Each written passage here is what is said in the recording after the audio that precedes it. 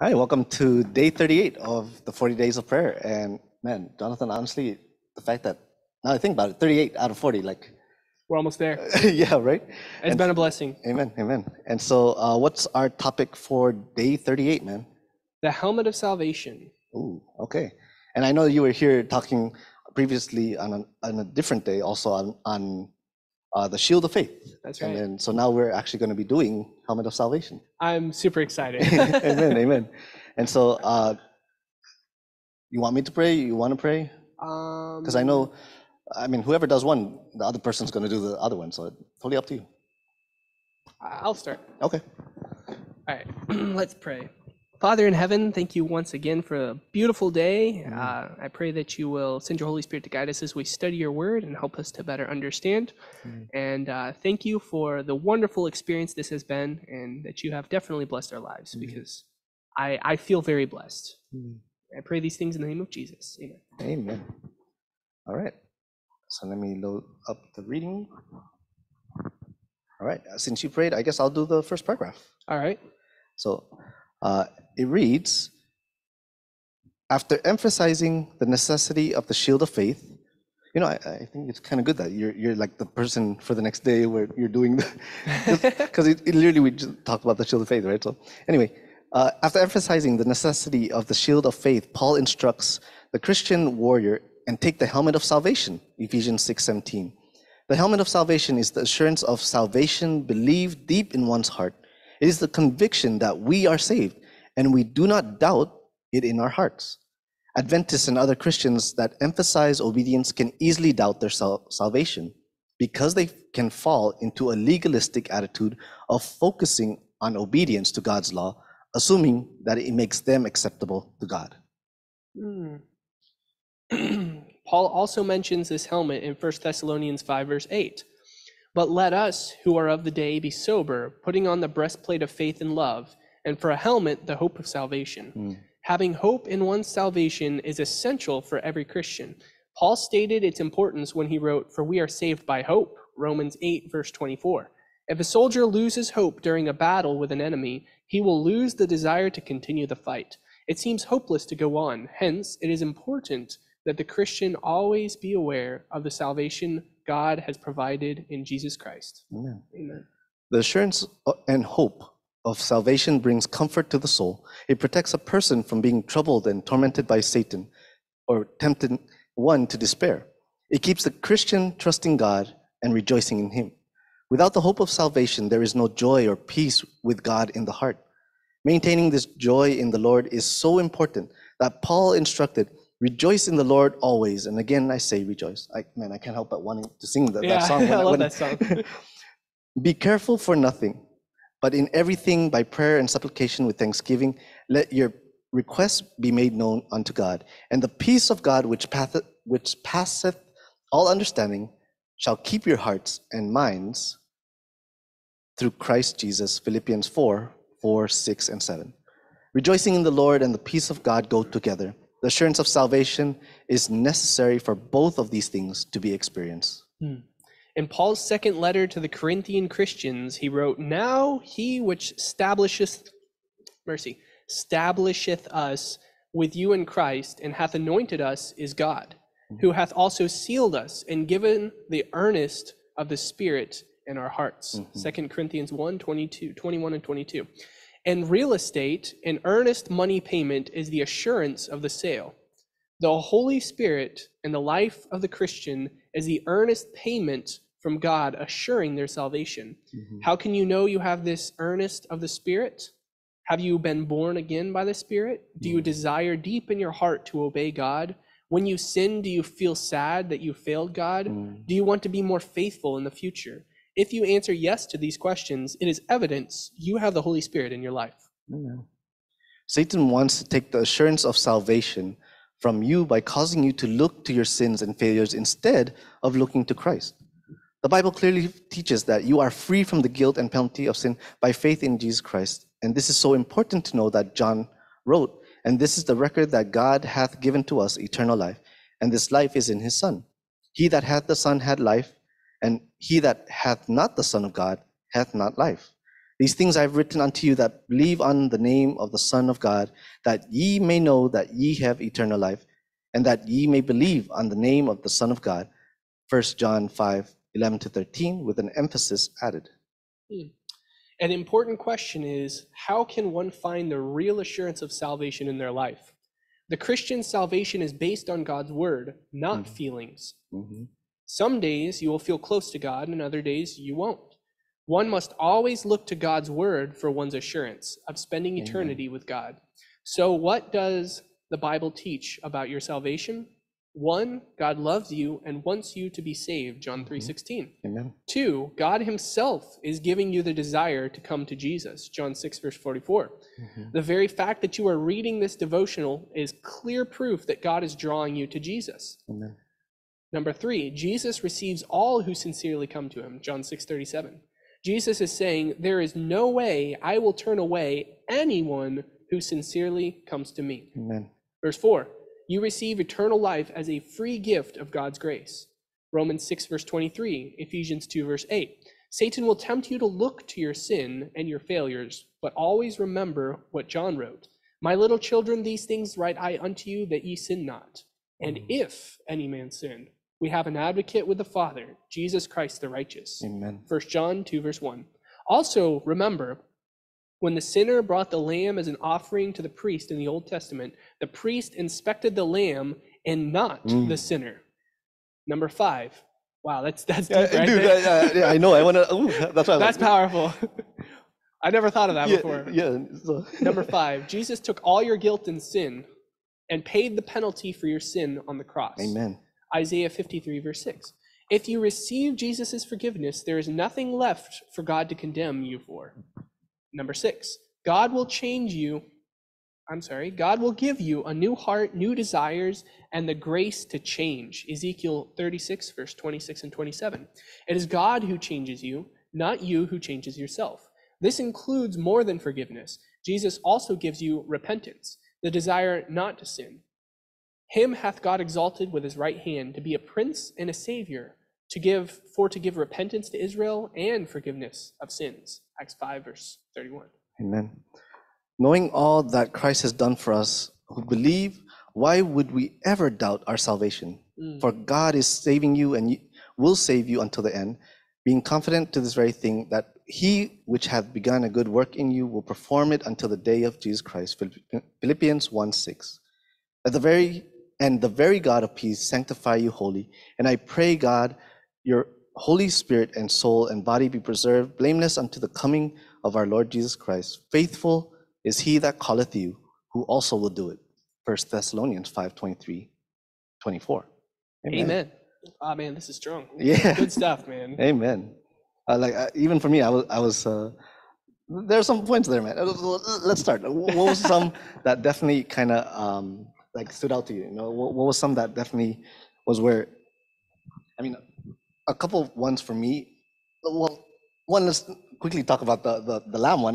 Number 5 or number 4? It was let me Old see. Testament, number 4. He inspected the lamb and not the sinner. Yeah, that's right. And it is a comforting thing to remember, and because it's like, yeah, that's right. Like, we know that we've been, but again, when we're saying forgiveness, and I imagine these ways, like, hey, look, what I did on the cross, it covers Jonathan. Yeah. Again, God is not looking at, but he's looking at Jesus because he's standing as the advocate, right? So this is the imagery I'm thinking about. Like, of course, he has the sanctuary and all that. That's what, but just the fact that Jesus is now what's seen, instead of us, like, Wow. like. Yeah. Wow. Yeah, that's very strong. And actually, sorry. No worries. You're good. So I was thinking about 1 John 1:9. If you confess your sins, he's faithful to forgive you of your sins. Right. But it doesn't stop there. Right. Right. And to cleanse you. To cleanse you from all unrighteousness. That's yeah. different than forgiving you of your sins. That's right. That means right. that he cleanses you from the sin. That's right. And he gives you the power not to do it anymore. Amen. Amen. And so I like, that's a powerful promise. And it says not only is Jesus faithful to do that, but he's also justified. God is justified when you confess your sin, right. and you stop sinning, God is justified. He's justified not just when you confess your sin, but also like there's separate points. He's doubly justified. Right? That's right. One that I was gonna say was also the point. See, I'm getting goosebumps, man. Yeah, like, this is a good one. Like, hey, in fact, we were just talking about this before we came. That's right. Like before we even started, like we were just talking about how did we even get into the topic? We were talking about people not hoping or having no hope of salvation. That's right. And I didn't even know it was on the helmet of salvation. Like we were talking about how even as Christians, sometimes even now, if we were to ask you the question, how are you saved? Yeah. If you were to die today, do you believe you would be in heaven? Right. And I would hope that if we said, raise your hand if you feel that, if you know that you are saved, and I'm hoping that you would be raising your hand, especially if you have had a relationship with God and you know a lot of what the Bible teaches. I'm hoping that you're raising your hand, because I know so many people in the church, they're like, no, I don't know. It almost feels presumptuous. Right. Oh, just a little bit. Right. But that's until we actually understand what salvation is. Right. And then we're like, oh no, I could totally, I could raise my hand. Exactly. Like for me, it's where I know for a fact, if someone was to come here and take a gun and shoot my head, hey, I know I'm saved. I'm at peace, man. Exactly. And I know for you out there, you're probably thinking like, oh, well, because that's dark. There's all these, there's all these, I was thinking about like, there's all these things between me and God, you're a pastor, so you're fine. But no, I recognize, and this we're human. Yeah, we're all human. Even I have stuff that I'm really far from truly showing 100% of who Christ is. Right? Like I'm a mirror that needs to be cleaned up way more, because there's still so many things there. But that's right.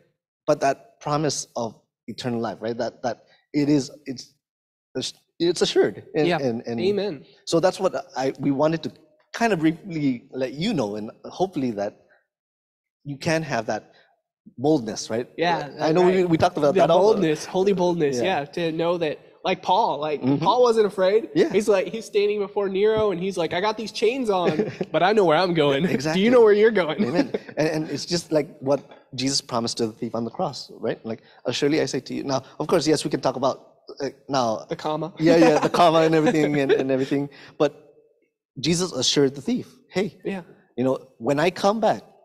And the thief wasn't dead yet. That's right. That's right. The thief could have still turned his back on God. That's right. But Jesus gave that assurance to him right then and there. Like even on the cross, Jesus was in the whole business of saving and giving that assurance that we can have. Again, not what we've done, but really because Christ in all ways was tempted, but did not sin, did not fall. That's right. And so, but anyway, any others, man, like that was in the. I know there was one that you mentioned in the you were reading, and I wanted to kind of highlight it if I can. I gotta reopen my phone. Do you remember the word? I do want to touch real quick about where is it? I guess it's the first paragraph. So the helmet of salvation is the assurance of salvation. Believe deep in one's heart. It is the conviction that we are saved. We do not doubt in our hearts. Adventists and other Christians that emphasize obedience can easily doubt their salvation because they can fall into a legalistic attitude of focusing on obedience to God's law, assuming that it made them acceptable to God. I know that was one of those that stood out to me, just because it's where it's true. Again, because you're looking at your obedience or how much are you. It's where that can be a pitfall, yeah. But because we can look at the mistakes that we're making, that's right, and feel that because Satan's really good at getting us to doubt. But at the same time, I actually don't agree with that. So explain, And I'm sure I thought you'd be interested in me saying that, but I don't agree with it because 1 Timothy 1:5 says the end of the commandment is love from a pure heart and a good conscience and unfeigned faith. Right. So what that means, whenever you obey the 10 commandments, you arrive at unfeigned faith, and faith makes us acceptable to God. Without faith, it's impossible to please God. Right. But there's a difference between following it and wanting to follow it, right? And you see that in Romans, where Paul is like, man, I do what I know what is right, but my body, I still do what's wrong, right? So he's fighting, right? He hasn't gained the victory yet, but he's fighting against himself. And that is a Christian that is alive. It's different whenever you're dead, you just go with whatever. But whenever you're living, you're struggling. Right. And then whenever you're victorious, you've overcome. Amen. And that, of course, the victory comes from Jesus. Amen. I don't believe you're lost because God knows the Right. heart. Right. And we can have a clear conscience, and that's what it's all about. Amen. Right? The clean conscience. Amen. I real quick, because I want to hear what you had to say well, about that. for me, like definitely, I'm on the same boat with you. Yeah. It makes sense with that. The reason why, for me, with this one, the thing that popped out is where people are looking at how much I've done. It's the Yeah. viewpoint, that's perspective of, Works. right? Like Yeah. it's like, man, I'm not. I haven't killed Yeah, somebody in I at haven't- least 3 weeks. Right, you know, and right, like the last time I lied was, yesterday. I'm doing that for today, you know. But Yeah. but again, the focus changed from From Jesus. right, Yeah, because it has to do with, okay, yeah, you haven't sinned in 2 weeks, but what about the rest of your life? right, exactly. You know, And so in a way, so that's why for me, that's what popped out. But it wasn't with whether or not I agree with the statement or not. Yeah. But so that's why when you brought it up, I was like, oh, yeah. Because I do disagree with that a little bit, but I Right. do agree that an emphasis on obedience, which is Right. incredibly important. Right. Faith Right. leads to obedience. Right, I do exactly. I believe the emphasis is important, but it can definitely lead to legalism. Right. And it can definitely be discouraging, especially whenever somebody else is coming at you. Oh, yeah. And it can be very discouraging. That's right. And legalistic people are already discouraged Right. because they're failing their own standard, Right, not just exactly. God's standard. And there's got to be, you can't be so into legalism, and you cannot be on the other spectrum of being so liberal that Yeah, anything goes. that's right. You got to be in the middle. And of course, people will say, well, Pastor, that's subjective. Everyone, no, I mean, the Bible is the standard. So kind of Yeah. look through, was Jesus so hardcore legalistic? No, I mean, he Obeyed the 10 Commandments. He did, exactly. And To the yet- letter and to the Spirit. Yeah, I was about to say. Yeah, exactly. And yet it was still able to be merciful to people. And, That's right. And you know, on the other And that's where that's where legalistic people fail, is the mercy. Because they're not merciful to themselves, and they look at other people and they're frustrated and they don't show mercy. And that is really the problem with legalism. Because like I said, obedience, it does need to be emphasized. It is important. It is actually one of the ways that Jesus knows his children. He says, if you love me, you'll listen to me. Exactly. If you love me, you'll obey me. And when you truly love God, I mean, I don't see why you would not want to obey. Like, Yeah. if he said, "Hey, don't today you're not going to do this," I'm like, "Okay, sure, no problem, Lord." I mean, It's fake faith and fake love. that's right. That's the only reason. And that's why, the 10 Commandments, they lead you there, right? And so we do have an ideal, and that is be perfect as your Father in heaven is perfect. So the ideal is as high as God. That's incredibly high. Amen. Incredibly high. Amen.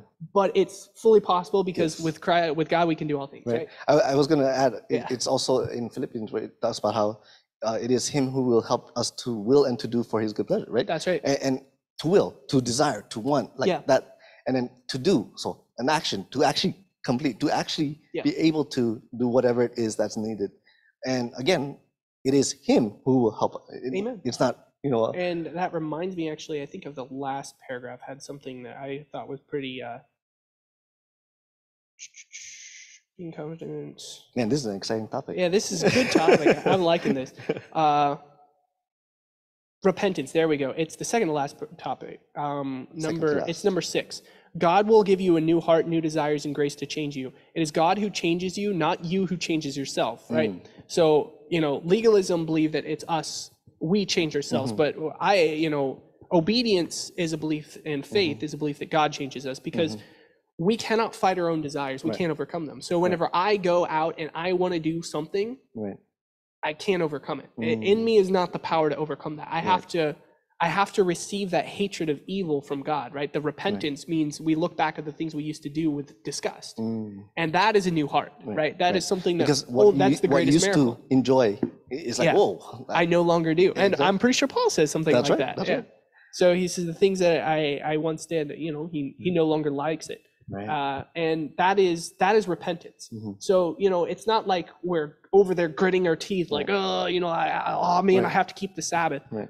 And that's another proof of love too. Like the Bible says, herein is, do we know that we love God if we keep His commandments and they're not grievous to us, right? We're not like, oh man, this is such a pain. That's right. Like I can't do anything on Sabbath.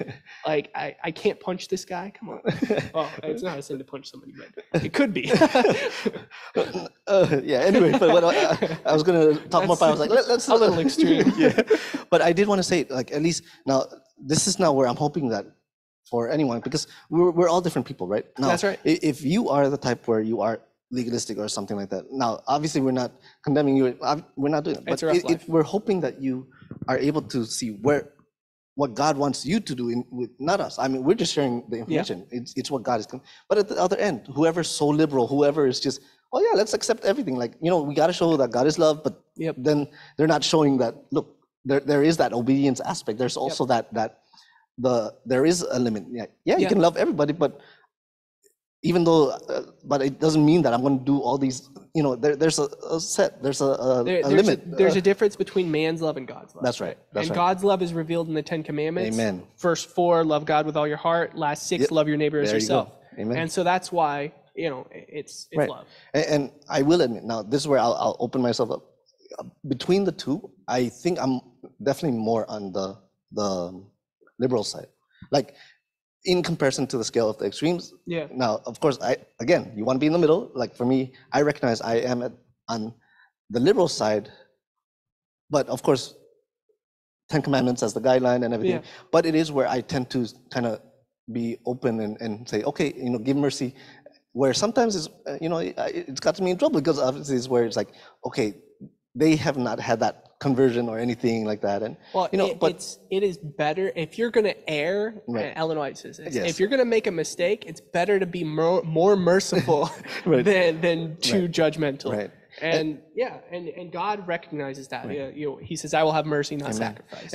Yes, Hosea also. Yeah. So I was also going to say, so if you are someone who has gone through where the church or a member or someone was harsh to you in it is where hopefully you have that forgiveness in the heart for what they've done. And it's where, even for us, like I know we've had our times when either we were scolded by, or we did the scolding. And again, this is that dialogue that we're all having, that, hey, look, there's only one who's higher than all of us. And it's not the pastors, not the elders, deacons. The one who's higher than us is Jesus Christ. He's that example, and, all of us here, all of us, we're on the same level. And so. Amen. Now we should probably answer a question. Yes, we should, because we might end up. So our discussion questions are: what dangerous attitude can Christians fall into considering their acceptance with God? What is the helmet of salvation? And list why you can know you are saved and have eternal life. So I feel like we've kind of touched a little bit on the dangerous attitude, just based on our conversations, but we could do most dangerous thing is like legalism is very dangerous. It's a miserable existence. Right. I was very legalistic growing up. It's absolutely terrible, because you can never reach the standard that you yourself hold, but it becomes extremely dangerous to other people when you take that standard and start looking at other people. Right, and then using that as that. Yeah, it gets really bad when you take that standard towards other people. Right. I will admit, I'm the type of person which I guess as we're doing this, we will go into our question of which one we choose. But I know I'm the type where, for sure, I'm very harsh on myself. Me too. It's where I'm like, Lord, I'm doing and it's where, but I don't put it on other people, because it's like, I don't know how much. I'm very stern with myself, so it's like I know I'm not going to do it on that. So, but some people they're not like that. Okay, hey, this is the standard I'm living. Hey, you need to live up to this standard which again, so we ask for forgiveness if members have come up to you and mercy. So anyway, you were saying? Yeah, Jesus is the standard. Amen. Not anybody else. Amen. So, I mean, maybe we can do the last one. This reasons why you are saved and have eternal life. I mean, that reassurance of. That's a good one. I like that. Yeah. Because I mean, we can talk about the helmet of salvation, but I think this would kind of help out again, just reinforcing not only to you but also for us. Like, it's like so, and I think that's the one that you were reading. Like. Yeah. So for your reasons, Pastor Allen, how many do you think you have? How many, I'm looking like strong, real, and when I say reasons, like from a reasonable point of view, right? From the reason of faith, all right? Like Abraham, he's like, I'm sure that God can bring my son back from the dead. That kind of reason. So for me, the reason why are you saying why I'm saved? Why you believe you're saved? Why I believe I'm saved. Honestly, the real reason is because Christ died for the sins the Amen. cross. And I say that, and I know it seems like a very, oh, of course, Pastor, he died. No, but I mean, because of the life I used to live, right, where I didn't care for him, I didn't, smoking, drinking, leading people, like cussing, using the Lord's name in vain, drugs, all this stuff, like living a life of pleasure, all of this world, like it's literally the whole 100% opposite of what I'm doing now. Yeah. And That's a good way to know. like for God to reach out and save me, when I called out to him, and he was the only one who answered, when no one else, no family members or friends who said, hey, we'll be there with you, no matter what, no one, you can trust us, we'll be, no one. It was only God who and for that's where the fact that he can intercede into my life when and take me out of that and everything, it's why the very least I can do is what I'm doing, and I mean, so if someone was to kill me right now, hey, look, all I would do is pray for them and hope that they would find God at the end. Amen. But it's where that's my personal real reason. So So John 3:16. That's my verse. I'm gonna try to rephrase your answer. Sure. So you are believing that you are saved based off of the evidence of God working in your life. Yes. Okay. That's a good one. That's a good reason. I would say something very similar, but two reasons. And while you were talking, I completely forgot the second. So the first one would be John 17:3. John 17:3. John 17:3 says, now this is eternal life, that they might know thee, the only true God, and Jesus Christ, whom thou hast sent. Amen. So I know I have the eternal life because I have a relationship with Jesus. Amen. And that relationship with Jesus is gained through Bible study and through prayer. Amen. I pray in the morning. I ask Jesus to come into my life. Amen. I pray for strength to overcome. I pray that he will change my heart. Amen. I ask for the Holy Spirit because I can't do it myself. Right. And then I read my Bible. And that is where God speaks back to me. So I speak to him, he speaks back to me. And that's a relationship. It's been ongoing for more than 3 years, morning and evening, actually. Amen. And that's awesome. one of the ways I know, right, is because I am confident I have a relationship with Jesus, right, and he speaks to me. Amen. Because that's a relationship. That's like right. if I never heard anything from God, I would start doubting.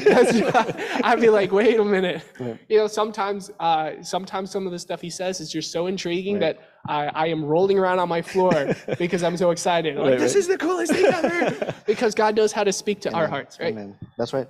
And just exactly what you said. It's where now if someone was to come and say, like, prove to me God is real. Well, I can point him or her to whatever, but it's where, why do you believe in God? Well, it's like, again, what you said, personal relationship. There's so much evidence in my life. Evidence in my life. And that's kind of what you were going with. Yep. Right? So that's where mine and yours are really close together. Right. We have evidence that Jesus is in our life. Right. The second one would be the answer of a clean conscience. Amen. And that's biblical as well. Amen. I don't remember the Bible verse though. No worries. But it's not baptism is an example of it. Right. It's that outward it's the outward demonstration of an inward thing. It's the answer of a clean conscience towards God that saves us. So my conscience is clean. Right now I ask myself, is there anything between me and God? And if you ask yourself that, and there is something between you and God, immediately you will think of what it is, because that's the Holy Spirit. He's like, amen. You gotta change this. You gotta take this out. Right now he's warning me, you better be very careful over there, right? Right. Like that, you gotta watch out about that. Right. But no, right now you have a clean conscience. Amen. And that gives peace with God. That's right. But whenever you have a heavy conscience, you can't sleep. That's right. That's right. Like whenever God has changed your heart, you can feel it. He'll be reminding you. It's like, it's until you make that, that clear, like this, like leave me alone, or like I know, but I don't want to hear, like, where you go your own way. Oh, and mercy. He does not stop, like completely. It's like Jesus is knocking on the door of your heart, and he's like, Jonathan, I'm not going to stop until you answer. Amen. And you're like, and every time that happens, I know exactly what it is that I've done. Amen. And without a doubt, I know what it's done. And sometimes if we humble ourselves immediately, because that's really what all it is Jesus says, only admit that you've sinned, and I will cause all your transgressions to pass away, right? Amen. And 1 John 1:9, confess your sin, right? Right. Just admit that you made a mistake. Admit that you did even this. if you don't know, and you say, Lord, forgive me for my sins. Help me to remember. Me. Yeah. And David prayed it. Cleanse me from secret sins, right? The sins that he doesn't know that he committed. Seek my heart, search my heart. Like search me, O God, and know my heart. There you go. Yeah. And so, Amen. and that's a simple prayer where even if someone is coming in as a first time, not even a Christian and stuff, and like, I don't think I have anything. Oh, trust me, talk to God, pray and say like, Lord, help reveal to me what I need to do in order for me to grow closer to you, or convict me of the sin that I'm committing. Forgive me on it and help me to turn away from it, to submit to God, resist the devil, right? Yeah. And so it is where, again, this is that dialogue, that relationship, again, that you said. And amen. And it'd be real dangerous if pastor or I just suddenly said, oh yeah, I know I'm saved because yesterday I didn't sin, and I didn't give into this, and I didn't do that, and I haven't smoked in 5 years, and so I know I'm going to heaven for that. So we want to make it clear that you can be assured of salvation, right? You can definitely be assured that you have salvation, but it is where, again, it's a conditional that if you choose to not want to be with God at all, like you are making that's when you're and again, if you have the Son, you have life. If you don't have the Son, you don't have life. And so if you are cutting that dialogue with God or relationship with Christ, I mean, that's when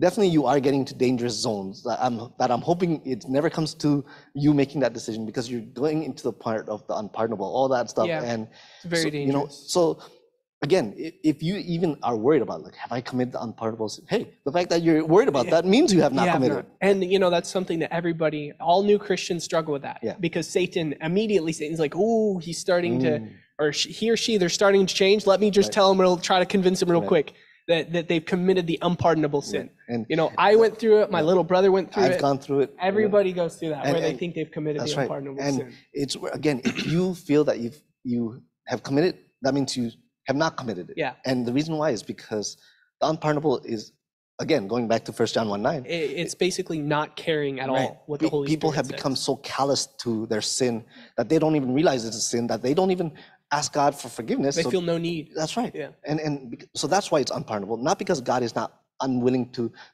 forgive. It's because they've gone to the point where they don't even ask for forgiveness. Yeah, they won't. So God cannot forgive because they're not asking. And again, 1 John 1:9, if you confess. So. Yeah, that's right. But anyway, I know we were supposed to do the list, but no, I thank you for that change of that was question. Whoops. No, it's good. Like, because wasn't that the last one on the list? The last one was list reasons why you can know you are saved and have eternal life. Yeah, that's what we did. Yeah, we did. We answered number 3. So, but anyway, definitely, dude, we can talk about this for a long time. Yeah. But we hope that for you are also having this dialogue with Christ. I mean, again, it's a hard life. A Christian life is not easy, but it is one that is truly where it has I don't want to say rewards and make you want to, like, oh, I got to work. Again, it has the most powerful blessing. So many benefits and merits, but again, it's because of you having that relationship with Christ, where all these come into, and it's way more than what the world can offer. That's 100% for sure. Like, that's right. Way more than the world can offer. It's not even like a question at all of me wanting to go back to the world. Like, for instance, it's where I'm like, dude, I love God. Lord, I want people to know about you. And so it's, if you can get to that relation, and if you are, praise God, I'm glad, amen. But I know even then in our walk, like you said 3 years, was you a Christian, right? We all stumble. Yep. For me, it was 2010 was when I was baptizing. But I still have my struggles and everything, but I praise God, He's faithful. Amen, yeah. And the Bible says a righteous man falls 7 times. And when I found that Bible verse, I was like, a righteous man falls? Like, how is he still righteous? Right. It's because he falls at the feet of Jesus. Amen. Ooh, amen. That's what it is. Right. And so, well, shall we go in prayer, my brother? And I know that we do have some focuses. Mm-hmm. So ask God to fill you with His Spirit, a revival for the church, as well as to give you the assurance of salvation in your heart, and bless those on the prayer list. And I think you prayed, so because I did the first prayer. Yeah. So I will end it today, and so let's pray. Father God Almighty, Lord, truly this is a blessing, Lord, and we want to praise you and thank you, Father, for who you are, Lord. And it's where, again, I know many times for all of us, Lord, we sometimes kind of go into looking at our sins and looking at things we've done, and Lord, sometimes we even listen to the doubt, Lord, and forgive us, oh Lord. Lord, you know where Amen. each and every one of us are. You know exactly what we need to say to you, to confess to you, Lord, and we ask for forgiveness, Father. And right now, it's where I ask that you intercede into each and every one of us to convict us, Lord, of what we must do in order to grow closer to you, Lord. Father God, I pray, especially right now, to each and every single person, that you give them that assurance, Lord. Let them also realize Amen. the assurance of salvation that they can find in you, Lord, and that they can move forward, Lord, in rejoicing always, Father, because they know that they are saved, not by anything they've done, but all because of what you have done, Lord. Let them have that relationship with you, Lord. And Father God, let it be, again, where you are glorified in all of this, Lord, and just for that dialogue to take place. Let it be that your voice is the loudest thing that they hear. Amen. And so, Father God, we love you so much. Be with us now. We pray all these things in Jesus Christ's name. Amen. Amen. Well, definitely we hope you were blessed, and thank you, man, for joining in for another day of My pleasure. And so, all right, you have a good day, good night, wherever you are. God bless, and we will see you tomorrow with the 39. And so, bye. God bless.